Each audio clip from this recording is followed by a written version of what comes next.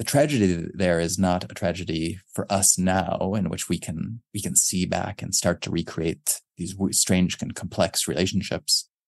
The tragedy is to think that this was yet another official statistical manifestation of the erasure of queer life that was happening constantly at this time.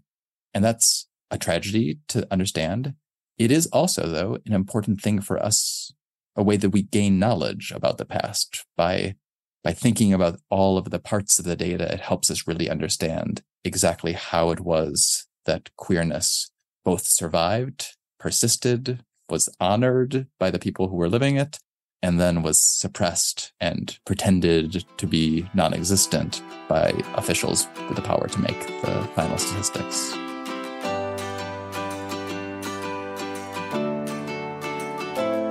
Welcome to Deep Dive with me, Sean C. Fettig. Today, I'm focusing on data, specifically census data, how we count people, the profound implications of this counting process, and how it shapes the very fabric of our democracy. The United States Census is a vital tool that has evolved over centuries to offer a snapshot of our nation. The census, seemingly just a statistical endeavor, has far-reaching consequences. It reveals the story of how we as a nation value some groups and individuals over others, and it holds the key to understanding representation, funding, and the very essence of our democracy. The impact of the census extends beyond mere numbers, though. It informs policy at every level, guiding the allocation of resources and influencing the decisions of policymakers. Yet beneath the surface lies an intricate web of challenges and biases that we must unravel to ensure an equitable and just society.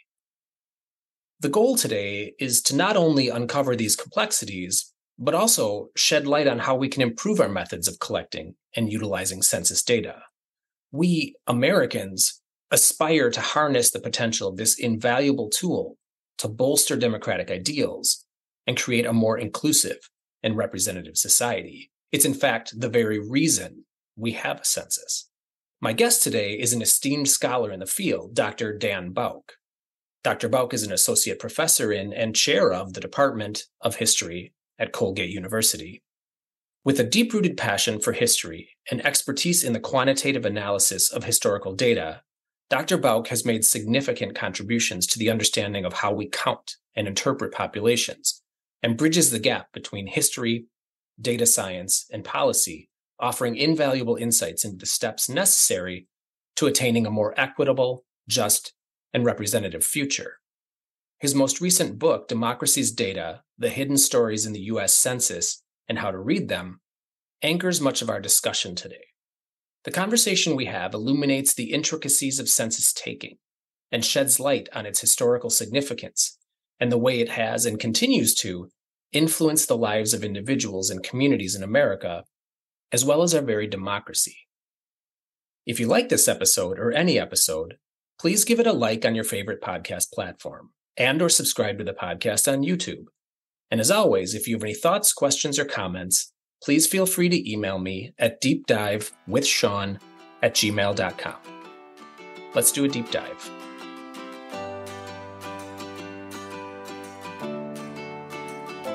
Dr. Bouk, thanks for being here. How are you? I'm great, Sean. Thank you for having me.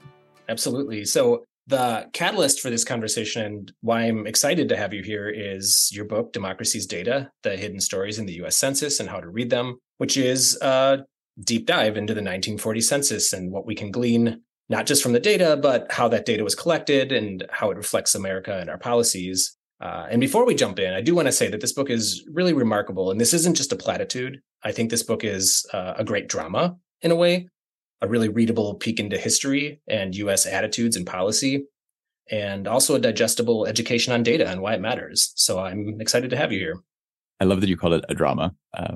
That's very satisfying. Thank you for having me. Okay, so first things first, though. To help the listener understand why you focused on 1940 census data and not any more recent years, why 1940? So you could perfectly reasonably say that like every single census is in fact its own very significant drama. I mean, if that sounds like a strange thing, actually, you just need to like kind of repurpose or like think about this again. The project is find every single American, all in 1940, it's 130 some million. Now it's 330 some million, right? Find each one of them and basically try to touch them almost and make sure that they actually exist, all within a space of like a couple months. And suddenly you think like, whoa, actually that's like scaling Mount Everest or like trying to find the North Pole. It's like yeah, exactly. Herculean thing. So it could have been I think you could have reasonably done any census. I started with 1940 because it was when I started writing the book, it was the most recent census for which we had all of the manuscript material, which is to say that when a census is completed, the Census Bureau immediately, as fast as it can, starts producing statistical tables full, all the reams of numbers explaining how many people there are in each state, and then finer geographical levels, and then broken down by a host of different demographic categories. That all happens. It comes out right away. But what each person is supposed to have said to an enumerator, or what they typed into an internet self-response form now these days, all of that is held private and completely confidential from also anyone else in the US government for 72 years. And so when I started this book, the 1940 census was the only one that was really available. And then that meant that it was both a very modern census, but one that I could like read deeply. And I liked the idea that I was starting in the same place that many people who do their own family or community histories also start. Because if you're beginning a genealogy, you would also often begin with that most recent census and then kind of build back from there.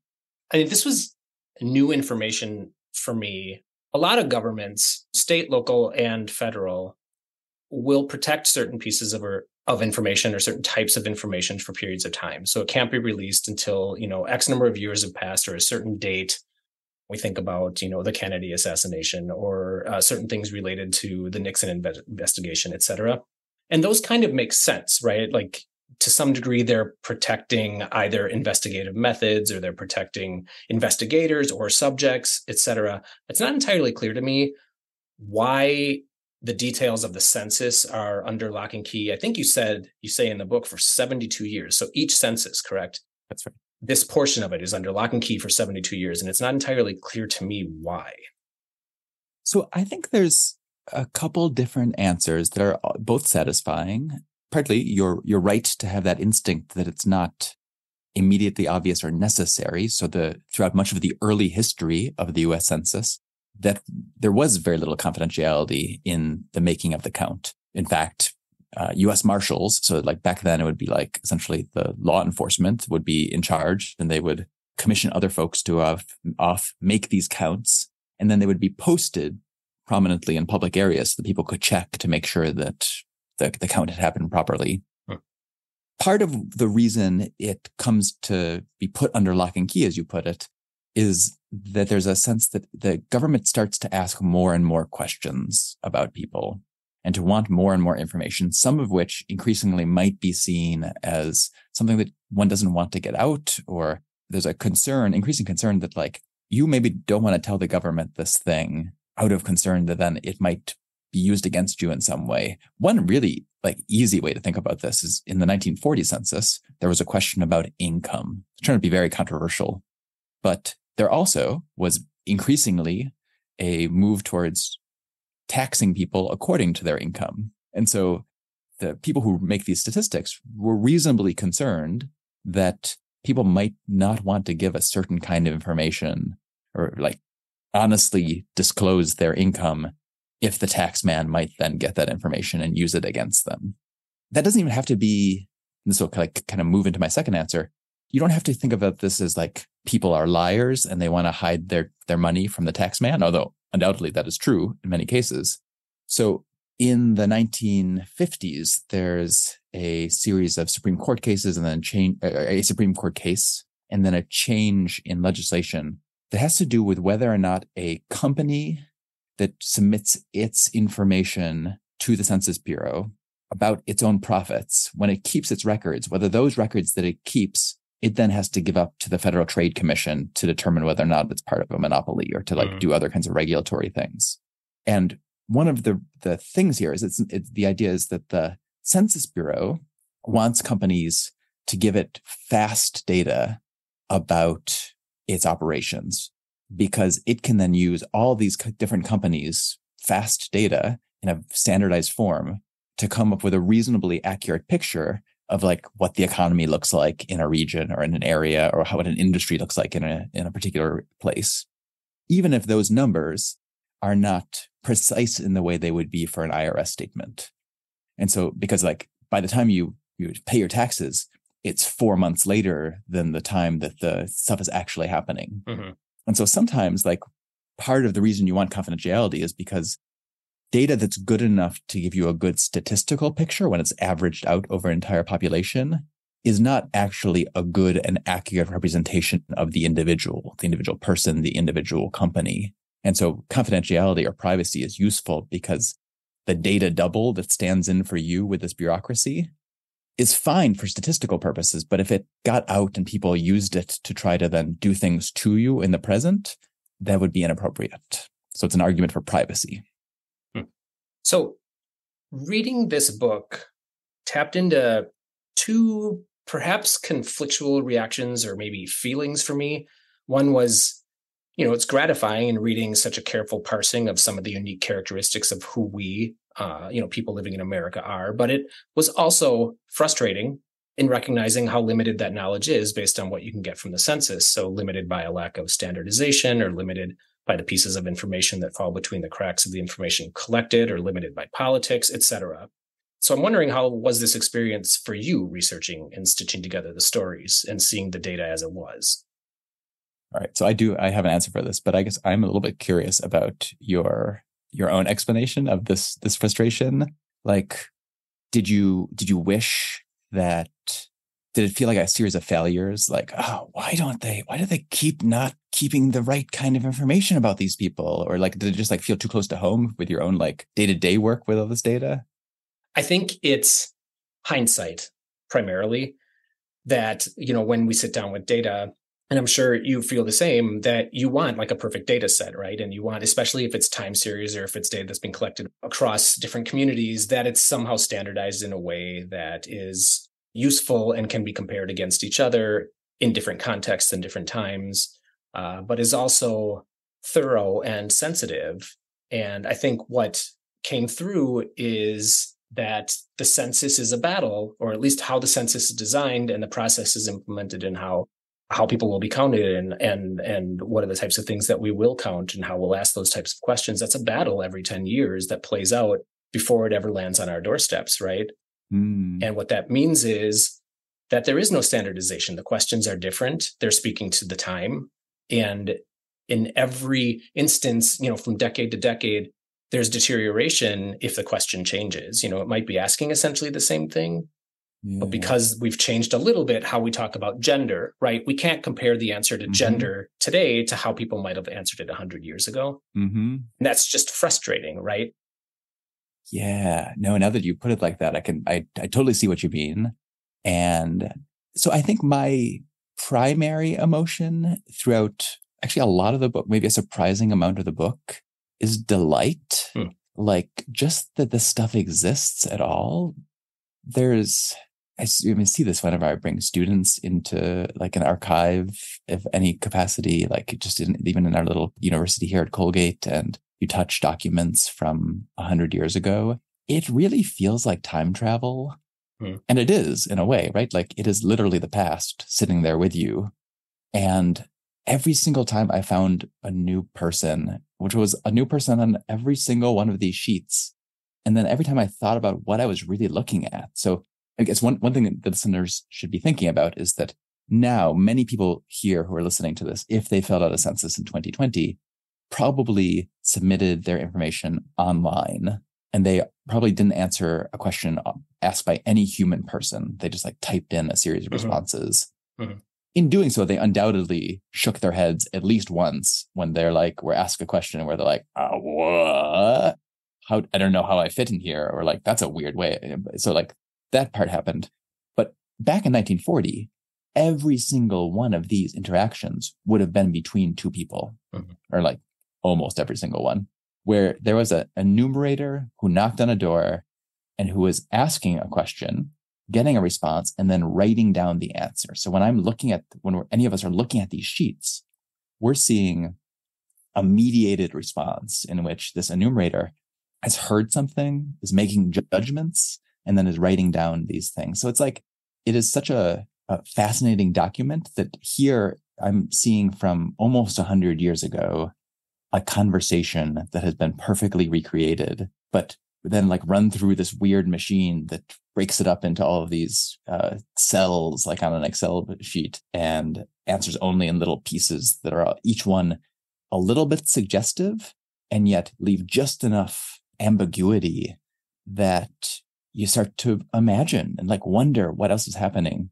So I cannot look at census sheets for more than 5 minutes before I start speculating wildly. And so a great deal of the book is trying to like hold back that instinct. And yet it's also like, that's just part of what's so delightful about it, is the sense that like, these are real people.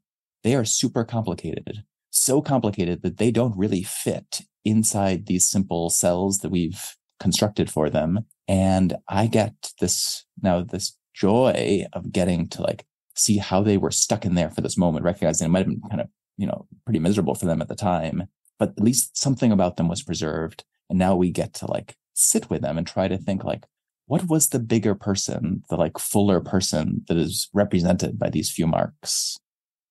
I think this is kind of fascinating because to some degree, I think this might be highlighting just a difference in how we look at data. And by we, I mean you and I, and how we interpret the right turns in the data, right? So what I was mentioning to you as being frustrating was essentially what flew off the page to me, and not necessarily in the book, but in what you were talking about related to the census, was just all of the weaknesses or all of the breaks in the data story along the way that for me, I guess in the aggregate look like just cumulative chaos, right?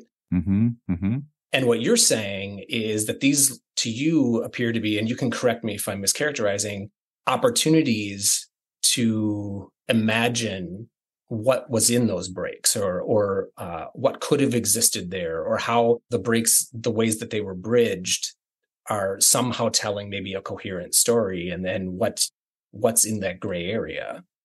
Yeah, I mean, that's a wonderful way of putting it. Like the in the breaks, is the chance for story. In the breaks is the possibility for us to speculate.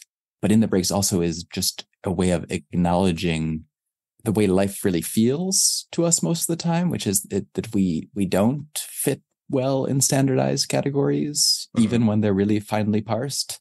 And so I suppose a lot of this is getting down to my own ambivalence about standardization, where I don't know any other way to run a mass society, or how to make a more fair society, or how to make a place we can all live in together, than to have statistics. So I'm for statistics.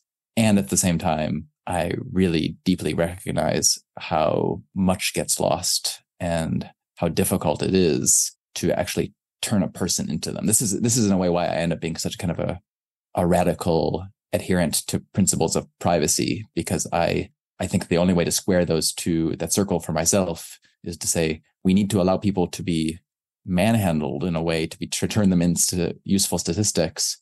But then we should keep those people, as far away from those representations of themselves as possible, because they're not accurate representations.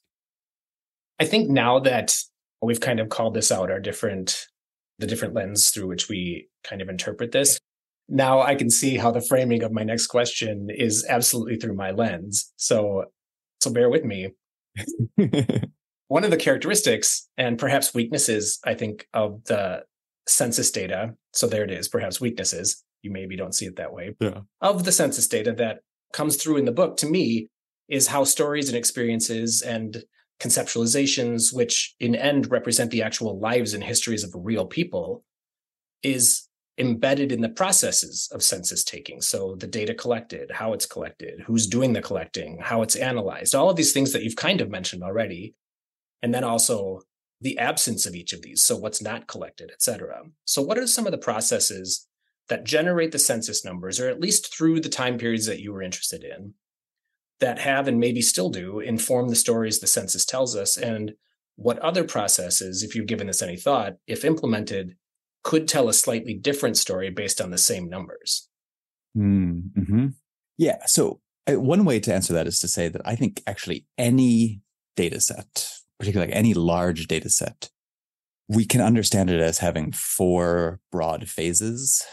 And when we normally think about like, oh, how is data made? We think of two of them. So we like are pretty comfortable talking about like, well, probably at some point there was somebody who designed a set of questions or like decided what the categories would be, or, marked out some rows and columns.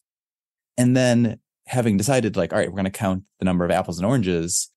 We figure like, all right, so then what the data looks like is when we have a number of apples and a number of oranges in a spreadsheet or printed on a table. In between though, is like, and this is where like the other stuff that I'm really interested in comes. I think of those moments, the moments we think of them most are the places where like there's the most order and the most centralized control. So for the census in 1940, that moment of centralized control meant that a whole bunch of people were drawn together to the Commerce Department, which is the part of the U.S. government that runs the census.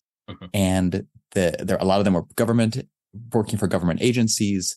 A lot of them were working for the Census Bureau. A few kind of other folks representing labor or representing philanthropy or universities. They all would show up, some big people from big business, and they would hash out together, these are going to be our questions. And then and today, right? I'm sure you've encountered this limit, right? You can only ask so many questions. The fundamental limitation for the folks in 1940 was there was literally only so much room on the page, but you also just have only so much patience and so much of the people you're going to be asking questions of. So you do have to make choices. And so you hash this out, you come up with questions. That's the first process. Then having put those sheets together that are blank, you send them off with all these enumerators to go into all these different communities. And this is one of these moments where that chaos breaks loose. And that chaos it's dramatic in the sense that it does create an enormous problem for the people who actually want to do the counting, because they're going to get all kinds of weird responses, and enumerators, even well-trained enumerators dealing with complicated situations, are going to end up putting down on these pieces of paper stuff that doesn't fit into any of the established categories. So like having gone out, you collect data about all the world. It's handwritten on pieces of paper, sometimes crawling over the edges, and often with like things that just don't quite fit. And all of that then gets sent back to Washington, D.C., to a warehouse in this case that was like rented for the purpose because there wasn't enough space. And then eventually they were able to like build a new building. They take all this material, and this is the third phase, and this is the phase where like that ultimately leads to the printing of statistics. And they clean, we can talk about this as data cleaning, or we talk about it as editing, going through and making sure all of the responses actually fit one of the acceptable answers, putting them on punch cards, pieces of paper, where you could like punch in the responses, using those to then make tabulations, which literally just means adding things up to produce tables of numbers. And that produces the official formal numbers. But even then, I don't think the story of data is done. I think like each one of these phases is the data, just in a different phase or different form. The final stage is those printed tables go off into the world. And there they too live a very, chaotic life as people choose to use these numbers and interpret them in like a wide variety of different ways.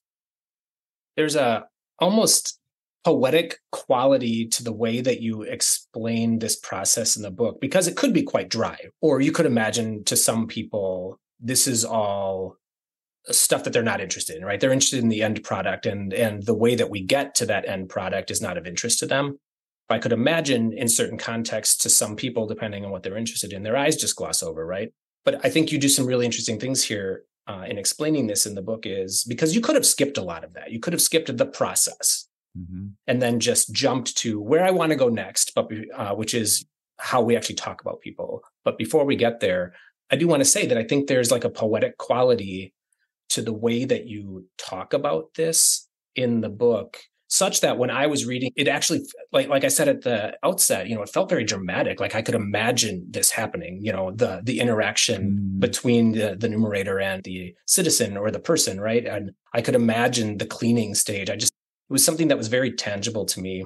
So that's one thing that, I'm really impressed with. But the other is that in doing so, by not glossing over it and really focusing on it and parsing out some of this nuance, I think you did an amazing job of explaining why it's so important to pay attention to those parts of the process that might seem like just rote components necessary to collecting information, that they actually are part of the census in their own weird way, even though we don't see that in the end data. Yeah, I mean, there's so much. We lose so much when we only look at the final tabular data.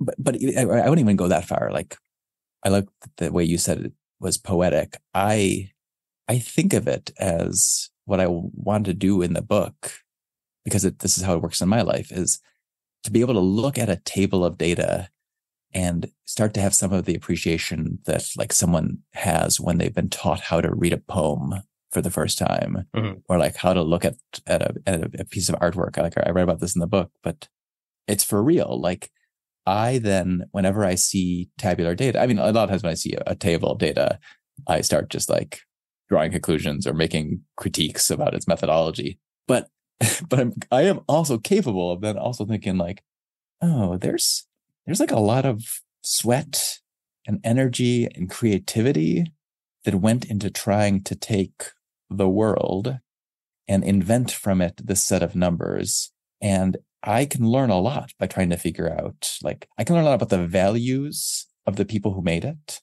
I can learn a lot about the way the society is set up that decided that this data needed to be gathered.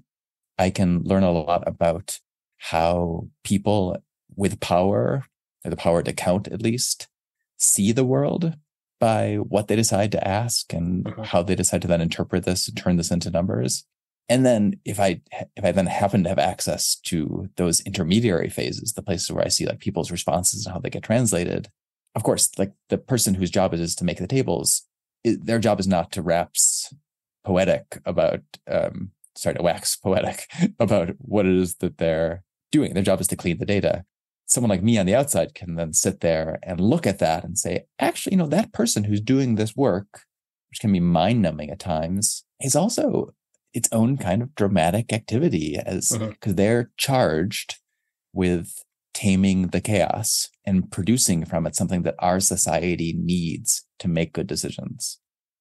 So let's follow this line of thought, because I think you're making a compelling argument that if we study only the numbers in end, and that in doing so, we come to incomplete, maybe inaccurate conclusions. And this has implications across not just the count and how we talk about the people in the United States, but a lot of research relies on census data across a lot of fields. I've been in a lot of spaces wherein at one point or another, people question whether or not the census might be a good place for us to get some of the data we're looking for.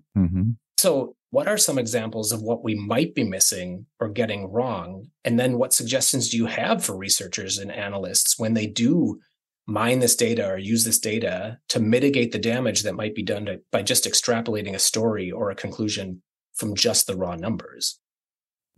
Yeah. So one thing I would say I think maybe the first thing I should say, because for those people who are listening to this and are maybe folks who do spend a lot of time using census data, is that actually often the people who use census data have thought about this stuff a lot. So I don't want to feel like you're hearing this and being like, of course, I've thought about the fact that this is not precise. We aim to offend here. Oh, oops. I didn't read the memo carefully. The people who, one way I got to think about this is like the people who most know the weaknesses of a data set are the people who constructed it.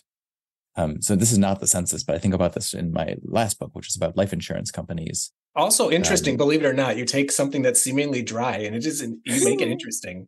I have read it. Wow. All right. I appreciate that. There's one of the things that happens in that book is I'm looking at how private modes of thinking about insurance are then used as a means of trying to construct the US Social Security system. And there, early on, Congress is holding hearings trying to determine how to set up the system. And they are starting to think about this as having an actuarial basis, which is to say that theoretically there would be this pot of money that's being drawn from people's wages, stored somewhere and invested to gather interest and used to then pay those people some years down the line. That's how it happens in an insurance company. You pay premiums, it gathers interest over many, many years, hopefully decades and decades. Mm-hmm. And then when you die, that money goes to your beneficiaries, or when you retire, it goes to you as an annuity. So as they're doing this, the one of the actuaries shows up into Congress, and they are really concerned with how big that reserve fund is going to be. Not because they're concerned about like having enough money down the line. They're actually really concerned about like having too big a reserve fund that then gives the government too much power to invest this money. It's funny to think about the things that were driving their concerns. But I remember like the actuary giving testimony, and he says, all right, I'm going to give you a number about the size of this reserve, but I need you to know before I tell you this number that it's wrong.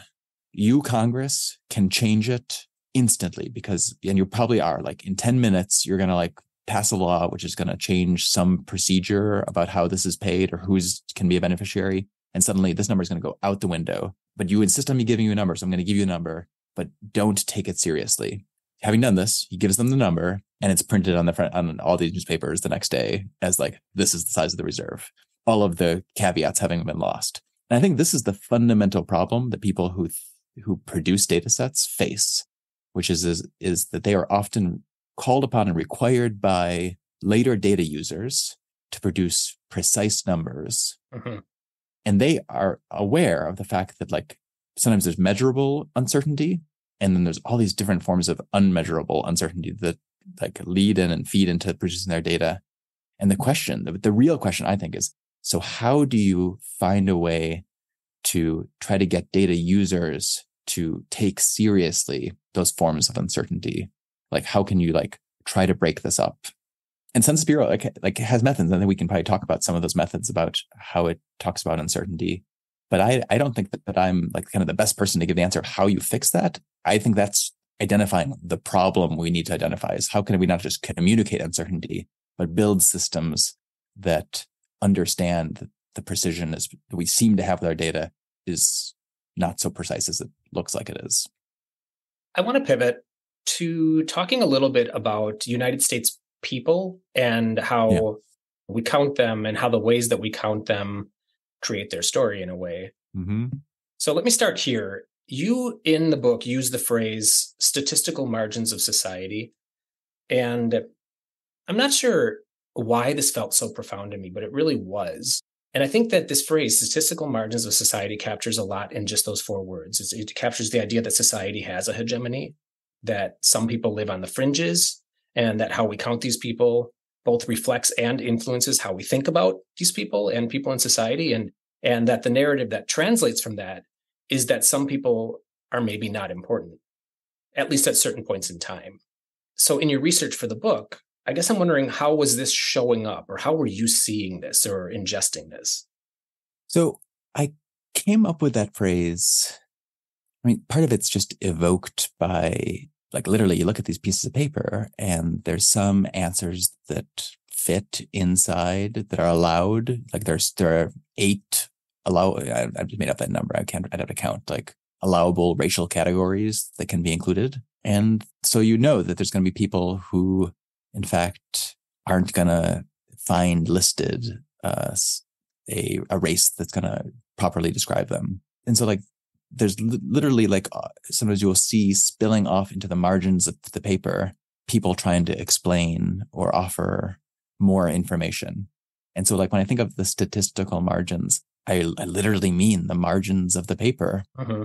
But also like, right, we talk about marginalized people or marginalized groups. And one of the reasons we like using that kind of frame is that it makes it clear that somebody was the marginalizer, or like society has produced a norm, as you put it, like a hegemony that then makes it such that others fall outside of it. One way that this manifested would be like with the Homeowners Loan Corporation maps. So this is not from the census data, but it's stuff I was using to try to think about who might exist on the statistical margins.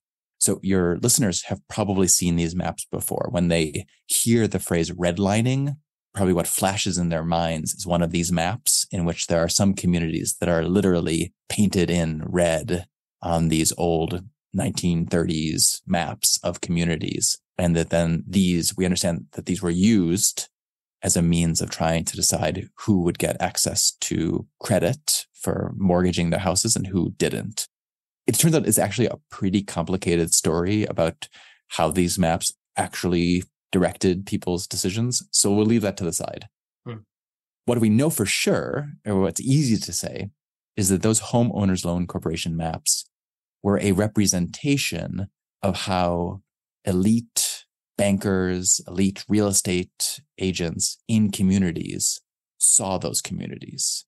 So when they colored in an area red or yellow, they were indicating, we believe that this area is a higher risk space. It's a space where we think there's either more poor people, there's more people of color, explicitly racialized. We think it's a place where the buildings are of lesser quality. It is a literal judgment and a means by which we can figure out, okay, so if I was an elite in the city, what did I think the good neighborhoods were and what did I think the bad neighborhoods were? This map tells me that. That's the thing it tells me most directly. And so I thought of that like, all right, good. This is the thing that shows me this is what the statistical margins of the society are. I guess the final thing I'll say is the margins can go the other way too, right? Like this isn't a bad kind of marginalization maybe, but like one can exist on the margins or outside of the site because of being exceptionally powerful or exceptionally wealthy.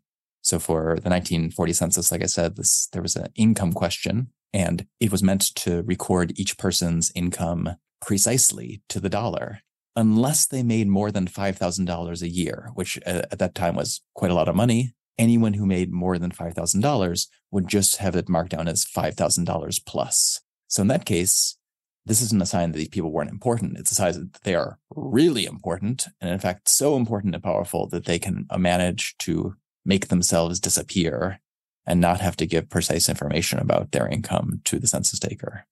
So one of the things that I think that in discussing marginalization that we as a society struggle with, and that I struggle with, is threading the needle in that conversation in such a way as to determine what is marginalization by harmful intent and what is marginalization as a byproduct of something benign ignorance, or just a benign byproduct of a behavior that was in no way considering marginalization. The reason I'm mentioning this is because this is something else that I think that came through in the book in focusing on each of the different actors at each different stage and how critical their role was in collecting this data and then producing this data about people in the United States. And that in some way reflects these people that live in the margins of society, that there are certain stages that are simply byproducts of the process that create marginalization or enhance marginalization. And there are certainly some stages and processes that have that intent. And just how complicated it is to have a true conversation about marginalization without considering these two potential, influencers. And I'm wondering if you have thoughts about that. So I'm led maybe again back to that, the way we've been talking about our kind of different ways of conceiving of the holes in the data, I guess, as we talk about that distinction in terms of like how and why someone is marginalized, or how and why a system produces marginalization. And so maybe I will partly dodge and partly answer your question. Sure. By like pointing to the chapter about partners, which is certainly one of my favorite pieces. So early on in my research, somebody asked me, a colleague said, so I found these two people in the census, and one of them is labeled head in the household. And then the next person with whom they're living is labeled partner. There's two women. I think they were probably two women Harlem, although the person who asked me was a little bit cagey about it because they wanted to write about it themselves. But they said, like, what does it mean that these are partners? And I had never run into any partners. It was very early on in the project once I started to investigate it. And going through their head, my head, everyone's heads was like, all right, well, like we know that these days, like a partner can mean lots of things, but like it often means kind of like an intimate partnership. Like, is this what was happening? Are we like seeing queer communities or queer couples show up in these census records in ways that we like wouldn't expect them to show up? Mm-hmm. Well, I mean, yes, the answer is yes. But partly the answer is yes. And this is where I think I am still getting to this question you're asking, is because like we have to take queer history or looking at kind of queerness and use a very expansive definition of what it means to be queer, as explicitly not just looking at for gay or lesbian couples, but really looking for people who exist outside of what the straight norms are, who form households that don't fit what the straight norm is intended to be, a man and a woman with children together living in a nuclear family. Anything that's outside of that suddenly counts as being essentially a queer relationship. And what can be, again, like frustrating in some ways is that like, we don't know in many cases why a person is listed as partner. There are like some, again, fascinating characters full of mysteries here. My favorite two are two women living together in Greenwich Village in Manhattan named Lee Lustgarten and Tessie Finger. Mm-hmm. And Tessie Finger was, of course, a stenographer, like the perfect name for the perfect character, right? A novelist who made this stuff up, you'd be like, oh, that was a little bit too heavy-handed. Too brute force, yeah. But right, I don't know anything about Lee Lustgarten and Tessie Finger, really. That is kind of frustrating. But while I don't know anything about their relationship, what I did determine was this is a really interesting queer community here in Greenwich Village. You're like, oh, thanks, Dan. I didn't realize the Greenwich Village was a queer community. Well, this can be expanded to other places too. Like you start to find partners showing up in the manuscript census in lots of different places. And part of what you figure from this is like, all right, it's showing me not just a place in which people could have gay relationships, but it's also showing us a place where all kinds of other different family formations could exist and often did exist and could be counted, because my kind of sense is that probably an enumerator in a queer community wandering around pretty soon is disabused, or pretty quickly is disabused of the idea that they're going to find a bunch of readily countable nuclear families in the traditional straight sense. Mm-hmm. And thus, having their eyes opened, need other ways to figure out how to make people count. And so they use this partner category to do this. And so it produces a lot of holes. It shows us people who are literally marginalized. Like the marginalization is not just these people get counted, all these folks living in what we're going to call a queer community broadly, but then they are ultimately erased from the numbers. So we know they exist because now after the manuscript data is released, but at the moment of the counting, because the Census Bureau didn't see queerness or queer couples as a viable counting option, all of those people who had been labeled partners were edited, revised, punched on paper cards as lodgers and showed up ultimately at the time only as categories under lodgers. So the tragedy there is not a tragedy for us now, in which we can see back and start to recreate these strange and complex relationships. The tragedy is to think that this was yet another official statistical manifestation of the erasure of queer life that was happening constantly at this time. And that's a tragedy to understand. It is also, though, an important thing for us, a way that we gain knowledge about the past. By thinking about all of the parts of the data, it helps us really understand exactly how it was that queerness both survived, persisted, was honored by the people who were living it, and then was suppressed and pretended to be non-existent by officials with the power to make the final statistics. Well, I'm glad you brought us here, because this is a good segue. I don't think this was the intent. This wasn't, the main theme of your book, but I noticed in reading it as a queer person, I'm always interested in uncovering queer history. And I think that what you did, in a way, highlights how difficult it can be for marginalized communities to document their histories and stories. because of the ways that, we as society choose to count and acknowledge and memorialize non-dominant communities. I think you just outlined very eloquently, and you do so in the book, by way of example, the use of the word partner on the census. But I know as a queer person, I'm really hungry for understanding how the community has evolved, how the community has shown up in history, and how that might inform the community now. And I don't think I'm alone in having that kind of hunger or that interest. Do you think this means that for some of us, queer folks and folks of color, immigrants, women, have just maybe lost critical parts of our stories to history? Oh, yes. I mean, I don't want to laugh like it's funny. This is like the laughter of great tragedy. Like, yes, no, the answer is yes. Queer folks, people of color, immigrants, any group that has been pushed to the margins, huge amounts have been lost. I mean, that can still be part of the story, right? Like often then one of the things we do is we try to explain that story of marginalization, because then that's part of a means of thinking about all that those who came before us endured, and the way in which, like, to be queer today, we get to trod on paths that were opened up for us by the hard work of the queer people who came before us. At the same time, there are also methods we can use to try to help fill in some of those gaps. Saidiya Hartman, scholar of African American history and literature, talks about this, and she uses the phrase critical fabulation.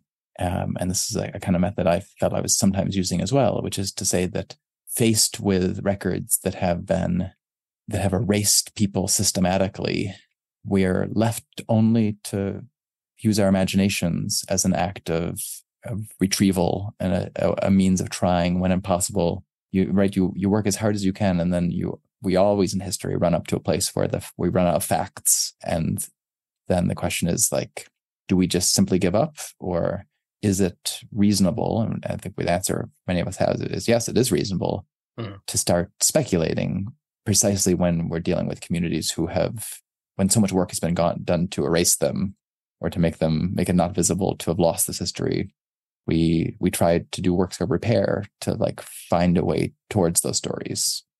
So it strikes me that we have come all this way, and we haven't mentioned one of the words in your book's title, and that word is democracy. So let's fix that.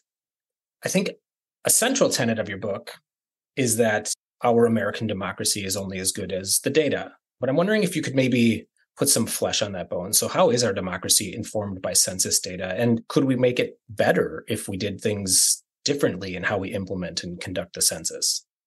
The census exists because the United States Constitution built its theory of representation on population. So it said that one branch of government, the House of Representatives, and then the means of electing the president, the Electoral College, would be apportioned, would decide how much power each state had according to its size. And so because the Constitution had that in it, this whole operation had to exist, and we had to start counting people.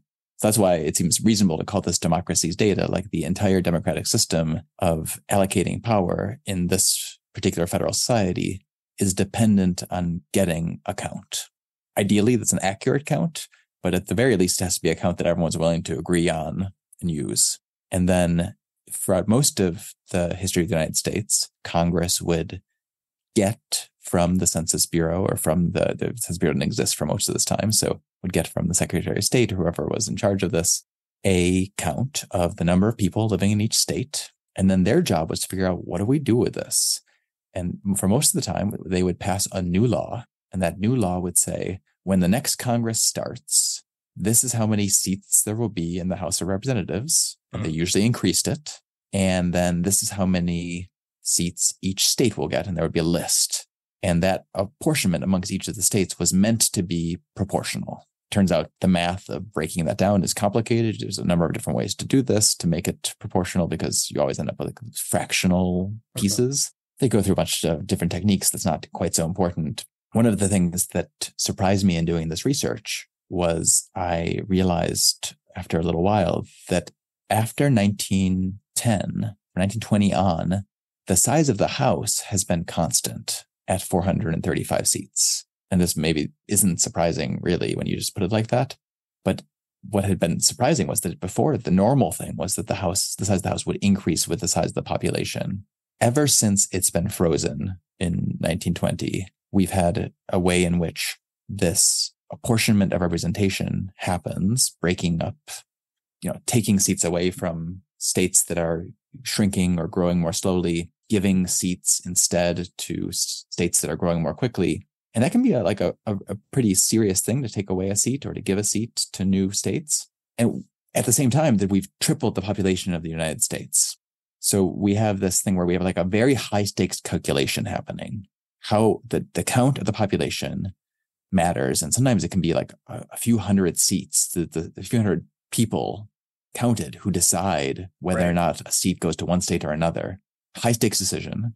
And it's being based on numbers that we know the Census Bureau is going to come out with a coverage measurements survey a couple of years later that's going to say, this was a great count. And our uncertainty is in the order of 100 to 200,000 people in every state. So the uncertainty is much larger than the differences we're often talking about in making these decisions about allocating representation. So it's like, that was for me the sense that, like, oh, this is so crucial to how we set up our democracy. But it shows that because we've frozen the size of the House, we're relying on the data to make decisions for us at a precision that it just doesn't have. And then the final cost is just like we made it so that we as each individual person have so much less representation and so much more distance from our actual Congress people. I didn't know that I thought the House should expand before I started this book, but then having worked in the book, I suddenly thought, oh, this is amazing. This is like very bad that the House has been frozen for so long, and we need a lot more representatives. One of the arguments, whenever this conversation comes up with some amount of sincerity in Congress, one of the arguments against it is that, that Congress is already so large that it would just become unwieldy.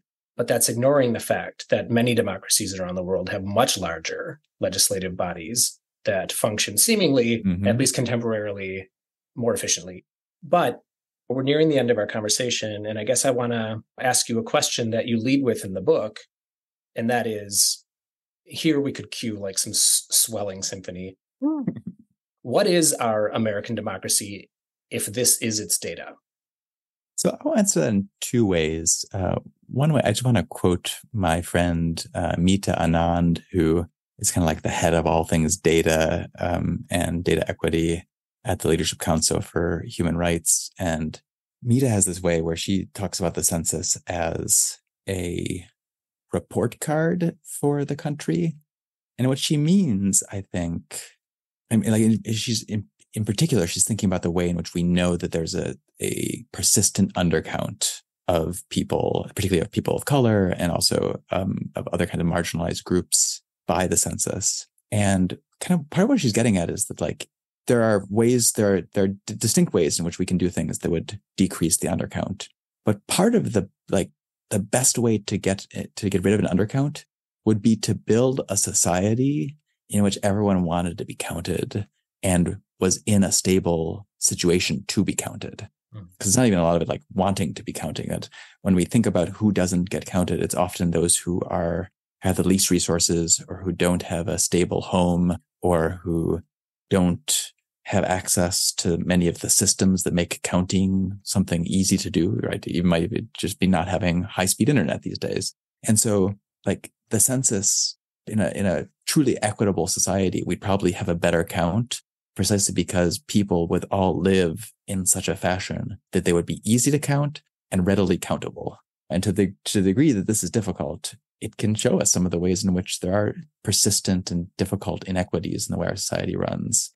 But the other answer, I think there's some hope in that one, but the even more hopeful answer is to say, when we can look at the system, right? In the book, I talk about some pretty terrible stuff that happens with the census, including the means by which the census data is turned against Americans and American citizens, even during the Japanese incarceration during World War II. And it's like, absolute best form, right? If we think about like, how does the democracy's data tell us something about this place? I think the most fundamental value, and one of the reasons I wrote the book in the end, like, was there's something really valuable in the idea that every person is supposed to count. It doesn't always happen perfectly, but every person is supposed to matter. They're supposed to then be counted. We're supposed to put a lot of energy and resources into counting them. And then we're going to preserve their privacy for 72 years, but hold on to their records so that when everything is said and done, they have a place in history, and especially the marginalized and those about whom there's seldom going to be records kept. They are kept in this place. So there's reasons to not be, to look at the data, the census, and say like, oh, America has a long way to go. And that's right. Mm. There's also reasons to look at it and say like, there are some fundamentally powerful values that are instantiated in there being a census. And that's pretty cool. All right. Final question. Are you ready for it? I'm ready. What's something interesting you've been reading, watching, listening to, or doing lately? I can't just say one good book that I'm listening to. So I was thinking about this, and there's a few really great ones. One I want to call out. Rachel Swarns is a New York Times journalist, and she's got this book out called The 272, the families who were enslaved and sold to build the American Catholic Church. And she's doing some of the stuff we were just talking about. She is at one level, she's trying to explain why it was that Jesuit leadership running Georgetown decided that they needed to sell enslaved people in a mass sale in the 1830s. And she tells that story really, really well. At the same time, she's also doing the work of trying to reconstruct the lives of an entire enslaved family and then their descendants, with a real emphasis on the extent to which they were fighting for their freedom and asserting their freedom throughout the entire time that they were enslaved, and really kind of honoring their own desires and the lives that they were building for themselves. And she just does a great job. And she sits on the shoulders of the members of this family, and she puts us on the shoulders of the folks who are trying to run Georgetown, and really asks us to try to understand both of them. And that's just such an important thing to do at this moment, because a lot of us are like tied to institutions that are both thinking about how to take care of and actually do some of the reparative work from the long histories of exploitative systems like slavery, and also because we're also in institutions or belong to nations that are right now tied up with and invested in really messy systems of exploitation, or like systems of global climate change that need to be changed. And I think Swarns is like getting us to think about that. I'll say more briefly the other ones. People should read Ellen Ullman's Close to the Machine. It's just my favorite memoir from a tech writer. It's now 20 years old, but she really tries to, again, help people explain why it is that that allure of being the computer programmer is, and especially that allure of like using that as a way to escape from the messiness of humanity. And then two books that are seemingly about thinking, but in very different ways. Beth Pop Berman wrote the book Thinking Like an Economist, which tries to explain why it is that economists seem to do so much public policy these days. And it's just brilliant. She's right. And then the other one is by historian Jamie Kreiner, and it's called The Wandering Mind, What Medieval Monks Tell Us About Distraction. And it's just a hoot. And she really gets us to think about how long and in how many different ways people have been trying to understand and think about what it means to think and what it means to be distracted. This is not like a new problem that we face today. Typically, I've heard of one book someone mentions, and I'm always looking for books to read. You just mentioned 4 that I have to add to my list, and I haven't heard of these, but you make them all sound so fascinating. I have to say, related to the 272, so there's a bit of history of the Catholic Church here, and I have to say, the church is really having a moment right now, and it ain't all good, right? No. Swarns is interesting. I mean, again, just like I said, it's such a brilliant book that she constructs, because part of what she's doing then in the book, though, is also later on explaining how and why for formerly enslaved people, it was really important to be able to hold on to their Catholic faith, and how they dissociated that from the reality of the means by which the power structure had enslaved them. Mm-hmm. So, I mean, as you probably picked up from, and listeners will have picked up from this, like, I'm all about my ambiguities. And she just does it really well. Dr. Bouk, it's truly been a pleasure. Thanks for taking the time to stop by. This was wonderful. Thanks for having me.